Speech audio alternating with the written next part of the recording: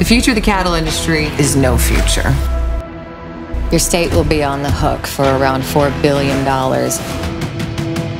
Your business plan, that's going to be the end of us, Dad. Sounds like an impeachable offense to me.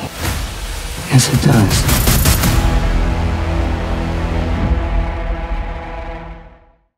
Yellowstone Season 5 is giving some major heart attacks, and Episode 6 has slowly paced towards the major drama folding next in Yellowstone. We predicted death, and it happened in Episode 6.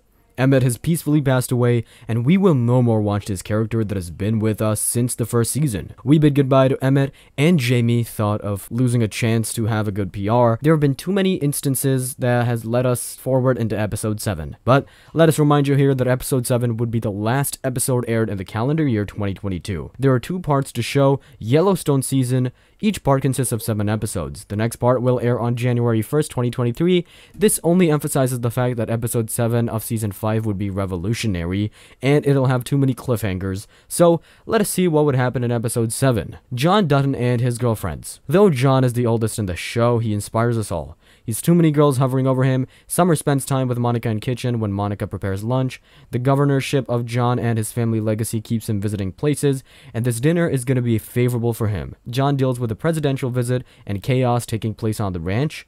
At night, Emmett dies amid the beautiful scenery of the Montana. The funeral of Emmett takes place arranged by Duttons.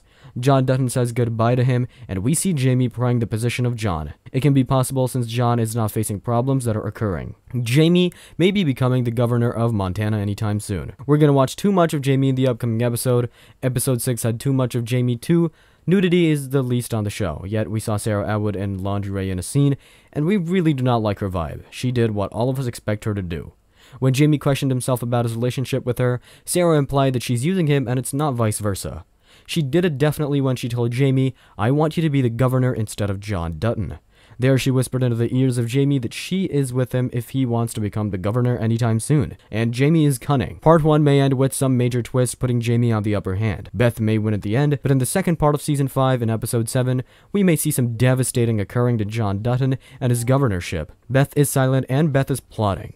Jamie may play a move, and she has the capability to win over him. Whatever devastating happens in Episode 7, we know that Beth is ready to revenge and tackle Jamie in her own way. To always stay updated, subscribe to our channel, and press the bell icon. Like and share our videos too.